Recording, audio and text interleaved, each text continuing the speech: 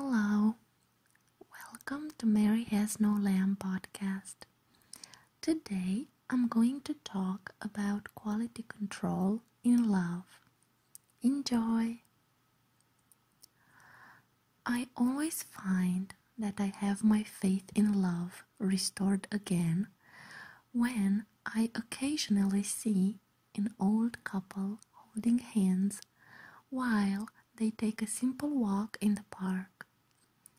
I say to myself, what a long time to stay together and still be able to see and feel the beauty of grasping your loved one's hand. Most of people see these details and pass by, being busy with living life. Others find it cute. Others are sad because they don't have someone in their lives with whom they would dream to have this, and so on. I choose to appreciate and analyze it.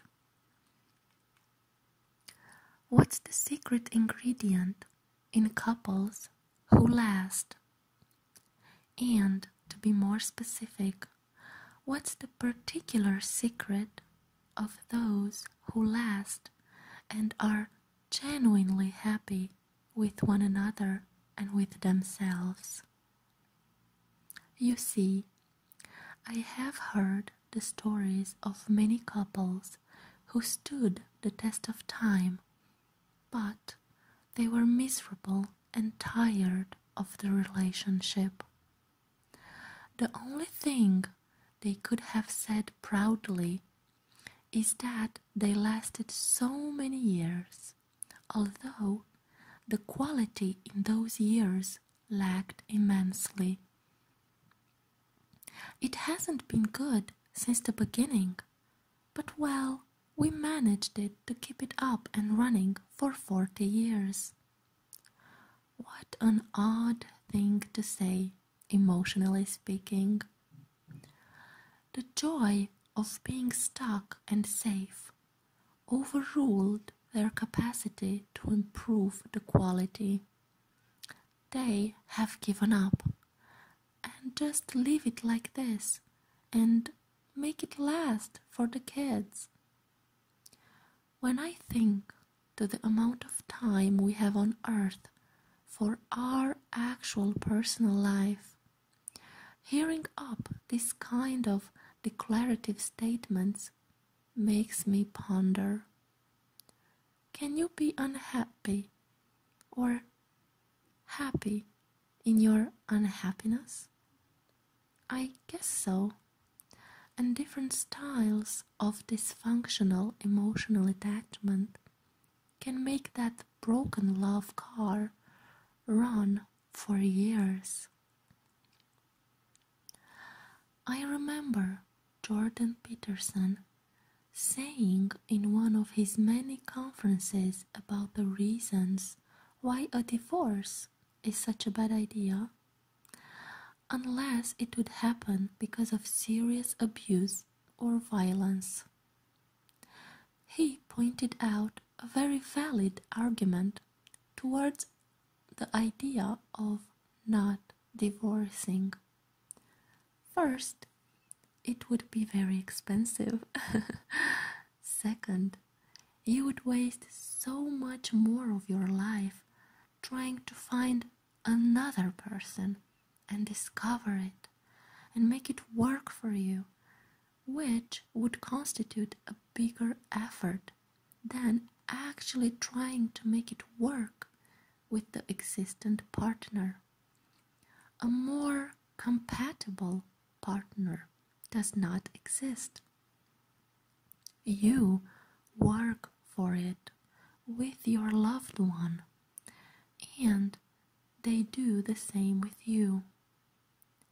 Practically, if you have unresolved issues with yourself, you can't run from them towards another person because the history would repeat itself. Universe is pretty smart, and you can't get away with anything. People who got married 3 or 4 times could tell us all about it, or maybe not. Either way, the couples who last 40 years plus and are miserables are the ones in which one or both partners has given up. They either got too comfortable or too stiff in their own beliefs. Are they way better than the ones alone and still searching? Probably not, but they sure like to believe that they are. It is that little gleam of hope and satisfaction that they have in the number of years they manage to have behind them versus the quality in them. When you don't have the joyful feeling of happiness, you can brag about the number, and that will give you the boost you need to keep going. Pretty sad, huh? Well, it depends on which side of the love story you look at. If you don't mind eating a 3-day-old cracker and ignore the quality control aspect, you are pretty comfy, a bit annoyed, but fine. The same principle applies to the relationships. If you don't mind being slightly miserable for many years, you'll be okay. And that might happen because as a child, you have probably watched the same bad love pattern from your parents, and it gave you the idea that this is the way it works. From an emotionally healthy point of view, it doesn't. What I think it would be a great improvement in relationships is the activation of the proactive attitude of the partners. Admit to yourself that getting along with your loved one is a continuous lifetime process. That rekindling love and affection is not a given, but a mission. That communication never stops. That attraction is something you work for, and that it is your lazy attitude what gets you stuck on the wrong side of the fence, when you could make it work so much more if you would only put in the effort you did in the beginning.